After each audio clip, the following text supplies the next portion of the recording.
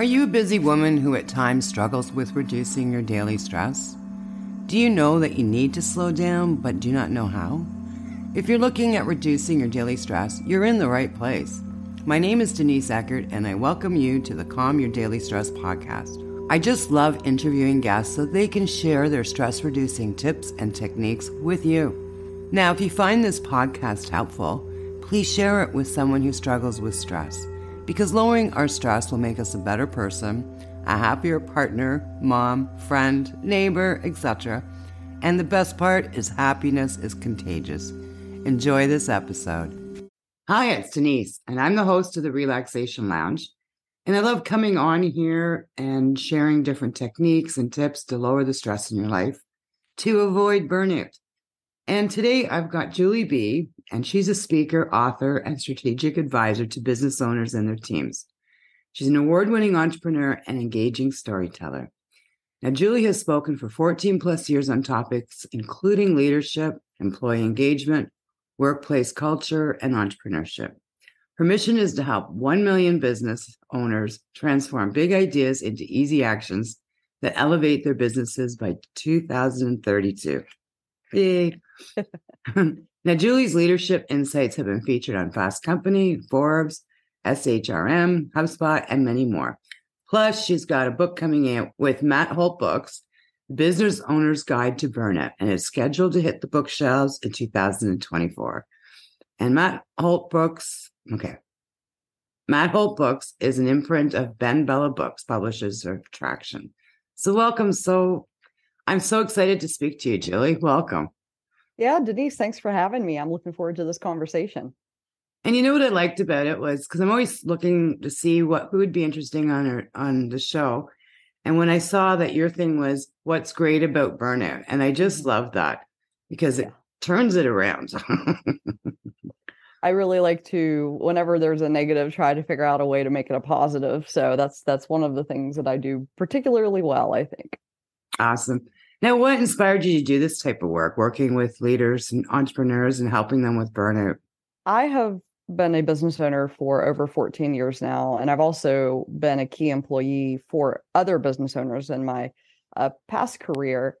And every business owner I know has burned out at least once. They've had at least one burnout story. There's usually one very big, massive burnout that really made them change their ways. And that actually happened for me in 2021. I was doing way too much, had too many things on my plate, knew I was approaching burnout, knew I was already actually burned out, but wasn't doing anything about it. And one morning I woke up and I thought I was having a heart attack. I had 5 or 6 symptoms of having a heart attack. So I ended up in the emergency room.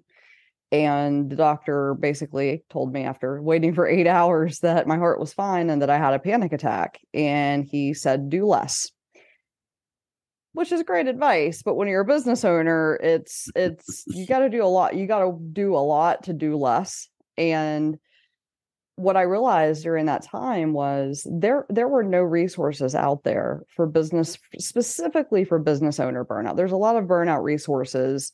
There's a lot of generic advice, but there wasn't really anything that like dug into burnout for business owners other than the advice to take a vacation, which, most business owners, they're not going to do that until they fix whatever the issue is. So I just kind of documented what I did on that path and realized I had pieces and parts of a system, but I basically put it all into a book and then wrote a book. And then I started coaching, and I coach around other topics too, like leadership, managing, delegating. I work with a lot of key employees of business owners to help them elevate from manager to leader. But at the end of the day, burnout is something that I think every business owner is going to face. And my philosophy is, if you know it's coming, why not plan for it and know what it looks like, and do what you can to prevent it, or at least do what you can to, when it does happen, recover from it more quickly.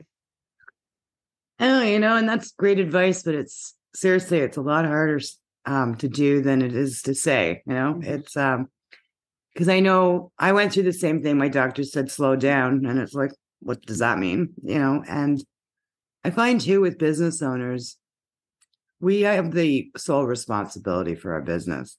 Mm-hmm. And then what do you find the worst that business owners do to themselves once they start getting into that burnout?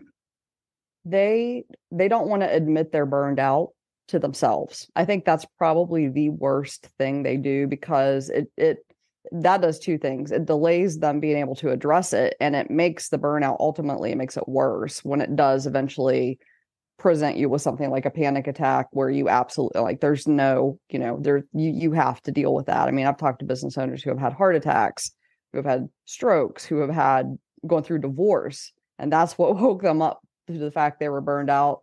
So I think that's probably the biggest thing that business owners do that doesn't help them any, is they don't want to admit to themselves a lot of times that they are burned out, because I think there's two reasons to that. One, they feel like they're failing.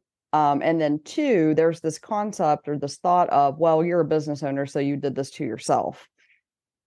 Not inaccurate. I mean, it is kind of, it's our job to have our boundaries, but I think when business owners think that, they kind of think it's just part of the job description and they just have to suck it up and move forward. So, I think those are the two of the main reasons why business owners don't want to admit they're burned out.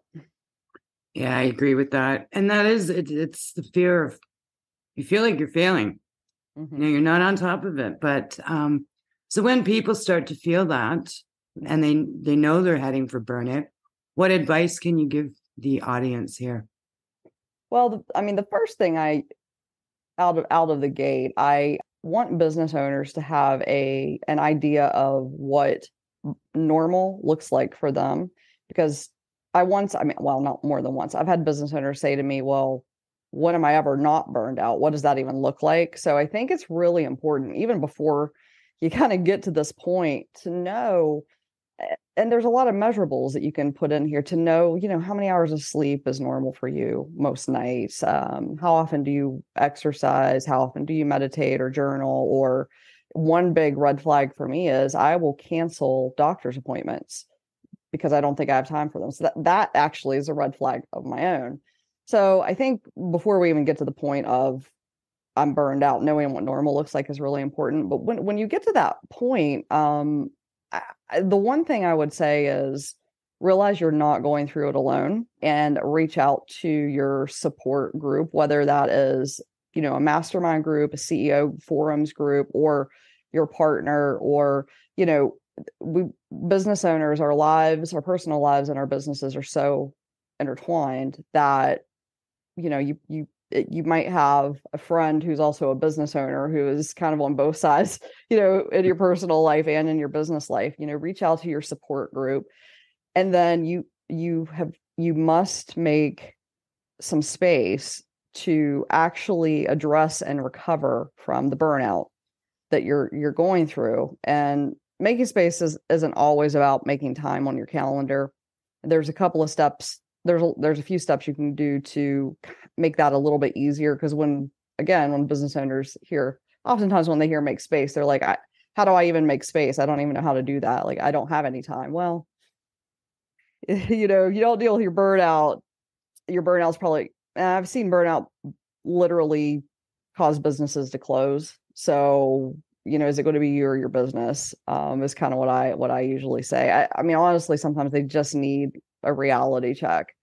But I think it's important for them to know they're not alone, and that I've talked to over 1,500 business owners at this point. There's only been one business owner, when I've asked them if they've ever been burned out, who has said no.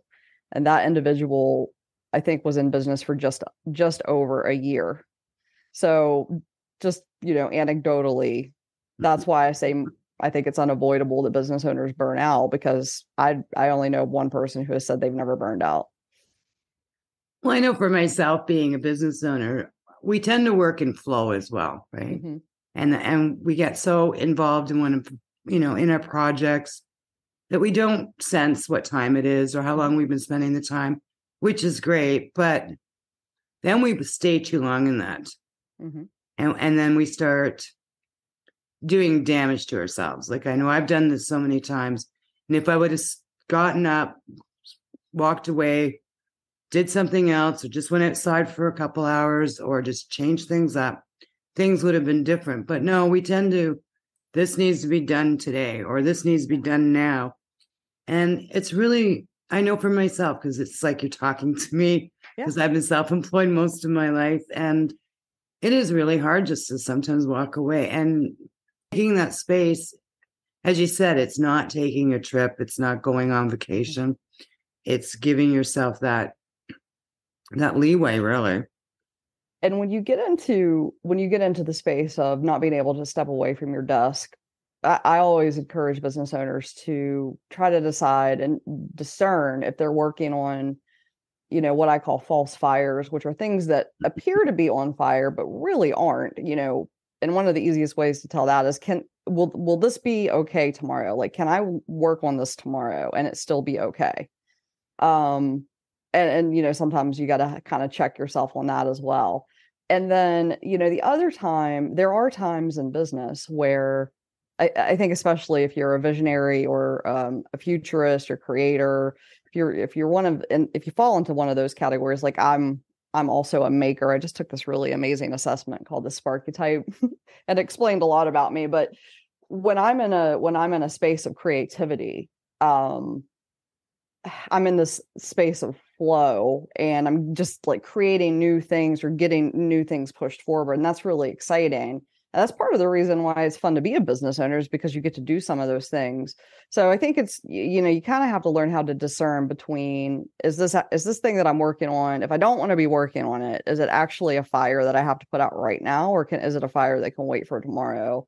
And then if you're in that state of flow, just if it's the other side of, this is something I really just don't want to stop working on because I love it so much, you just have to be aware of that. And one thing that I use in my personal life to kind of help me keep boundaries is I actually have what I call forced hobbies. So they are, for example, I volunteer on a board of directors, and that absolutely makes me stop working on work and go do something other than work, which is, I love doing that volunteer work. And I also have some other hobbies that I do, but I like the idea of having something that forces you to go do something else that you cannot, you can't make up an excuse to not do it. Just that is a good little strategy, little nugget that you can use to get yourself out of that, just being stuck at your desk. Yeah. And the thing is too, is like being stuck at the desk. Mm-hmm. It's our shoulders, it's our neck. It's like right now I'm dealing with a little bit of tendonitis and carpal tunnel. Mm-hmm. And it's like, and I remember when I used to have my dog, I'd be going, okay, I'm going to finish this little project now, and then I'm going to go take her for a walk. And it would be such a nightmare for me to get out that door.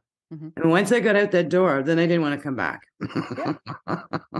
Now I'm out there enjoying myself. But you just think, you almost feel guilty leaving your work mm-hmm. as well, which, it's all in our heads. Yeah. There's a lot of guilt, I think, and business owners in general, I think, carry a lot of guilt. Guilt, and it comes from all angles. It comes from, guilt, feeling guilty for not finishing that thing that your employee needs you to finish so they can do their next thing, or guilt from not being able to attend a, birthday party or a t-ball game or whatever it is because you need to go speak at this networking thing. There's all these levels of guilt that I think business owners, if they allow it, can really just that alone. Just feeling that alone can lead somebody to feel burned out. So it's one of those emotions that I think business owners just have to really kind of have their arms around, and also figure out ways to balance it that work for them in their lives. Yeah. And, there's a couple tricks that I've learned over the years. Like, for instance, I don't have a to-do list. Mm-hmm. I have a list of things I would like to do. And then every day, depends on how I feel and how much time I have, I'll pull one of those off. Mm-hmm. Because we tend to put so much on our plate, and then we put ourselves in that rut, and it's just so easy to do. Now, if someone is starting to feel that burnout, and you kind of said, make a plan for once you start feeling it. So you said giving ourselves space and seeing what's normal for us. Are there any other suggestions that you can give the audience? Yeah. So in order to make that space, two of the biggest things that I recommend is there's a couple of things I recommend in my book, but the first one is to say no to new. So anything new, and there are outliers to this rule. Like if it's truly a once in a lifetime opportunity, you might want to say yes to it. But if it's an opportunity that's going to be around 6 months from now, say no to it. That'll help you open up some space to work on burnout. And then the other thing is I recommend business owners look at the big picture initiatives that they have going on in their business. Everything from, some of the things I've heard over the years are, we're moving our office, we're hiring a new, salesperson, we're, starting a rebrand to, I need to find a new tax accountant because my old one really messed something up in my taxes.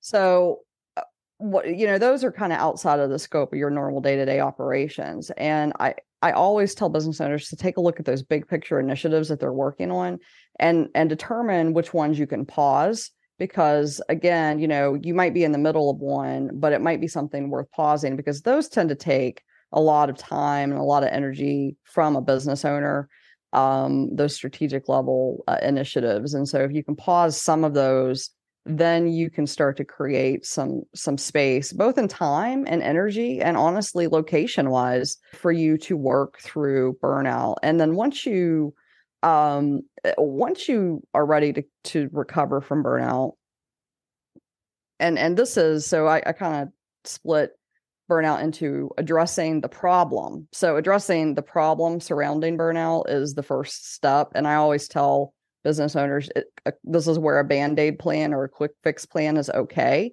And this is where you bring your team in to help them figure out that plan and implement it.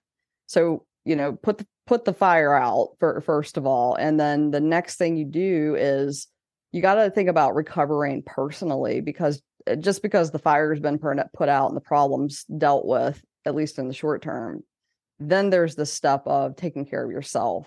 So when you get to that point, I say rely on things that have worked to make you feel better in the past. Don't recreate the wheel here.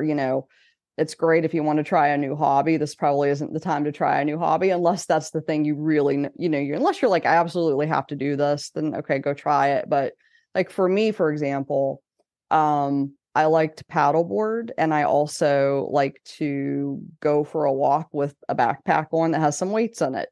And those are things that I know work for me already. And then you just start doing some of those activities. And the rule of thumb there is it's something that you can start pretty quickly. And that's why I say vacations don't really work to fix burnout, because, most business owners can't just all of a sudden decide to take a vacation in a week or two from now. So you need that recovery time and those recovery actions sooner than a vacation usually arrives. And just focus on the things that work. And meditation is meditation is one that I practice. There's so many different types of care you can give yourself, but focus on something works when you're in the spot of recovering from burnout. Absolutely. Mm-hmm. So we're going to start wrapping this up. So is there some wise words of wisdom from Julie B that you'd like to leave the audience with? Well, I would say, overall, my guidance to most people is to always bet on yourself. I think business owners in particular, just invest in yourself, bet on yourself, because you are the best investment you can make. That's Julie B's, that's my overall advice. But when it comes to burnout, we started talking about what's great about it. At the end of the day, once you kind of go through a burnout, you get a very clear sense of what is an absolute heck yes, I'm going to do that as a yes, and this is an absolute no. It helps you figure out even more clearly what's an absolute yes for you and what's an absolute no for you when you're presented with opportunities. And usually along the way of that journey, you're going to have a couple of aha moments. You're going to have a couple of ideas that come up. And quite frankly, my book would not have existed if I had not gone through the burnout. So on the other side of it, you get these leverage points of ideas that you can build from. So if you're willing to look for it and see the silver linings, burnout can actually help you elevate yourself and your business in the future. I can't wait to read your book, actually. I'm excited for it too. Had to come out. I mean, that's the thing too. Like, you're very practical in your advice towards burnout. I mean, some people, it's one extreme to another, but managing our stress as a business owner is part of being a business owner, and recognizing that, okay, we've had too much, where we need to change things around, not necessarily, as you said, step back, but it's just making those little changes to make things different. Yeah. And then practicing them every day, because burnout is just stress that has gotten way out of control and that you can't see an end to. So, we're going to be stressed as business owners. The goal is to not let it take us out of the game. And where do you recommend people look for support as well? Is there anything that you can recommend for business owners? Well, I mean, I would always say the first step is making sure you have your own support group. And there are so many. I mean, there's all kinds of CEO masterminds, small business owner groups. Some are paid, some are free. So, make sure you have support on both sides. Make sure you have support on the business side and then on the, personal life side. And that can be in the form of best friend, spouse, therapist, whatever. I always defer to the experts if you think you have, if you're dealing with something like depression, you definitely get some medical help there. But then, I mean, I talk about burnout all the time. You can go to my website. You can, follow me on social media, because we, talk about it all the time. And I think the most important thing is, though, just talk to somebody. Don't suffer in silence, and talk to somebody about it, because you'd be surprised when you ask for help, when you say you need help with something, how many people in your network actually will raise their hand and help you out. And the reason why I think too is because they've experienced it themselves. Oh, yeah. And a lot of times, I've heard different tiers of friends. I have business friends, and then I have friends that don't have their own business. And the burnout for an entrepreneur, I find, is very different than being a mom and having too much on your plate that way. And it's really important to find that support group. Absolutely. Yeah. And, sometimes the support group that has nothing to do with work is the support group that, gets you out of even thinking about work, which is also nice to have. I mean, I think you need to have that as a business owner as well. Like the paddleboard group, right? Yeah, the paddleboard group, or my, the board of directors that I volunteer with. Like, when I'm with them, we're not talking about my business for sure. So, everybody needs that break. And if you're not good at, if you struggle to set those boundaries yourself, I mean, find something where somebody else is kind of holding you accountable to show up.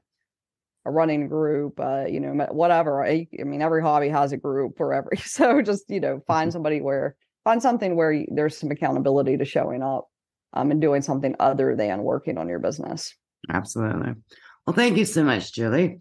And anybody who's interested in finding out more information or asking Julie questions, everywhere you'll be watching or listening to this, I'll be putting all her information, her social media channels, etc. Well, thank you so much for your time, Julie. It was a pleasure. It's a good spin to look at a different way of looking at burnout. I love it. Thanks, Denise, for having me. I really enjoyed our conversation.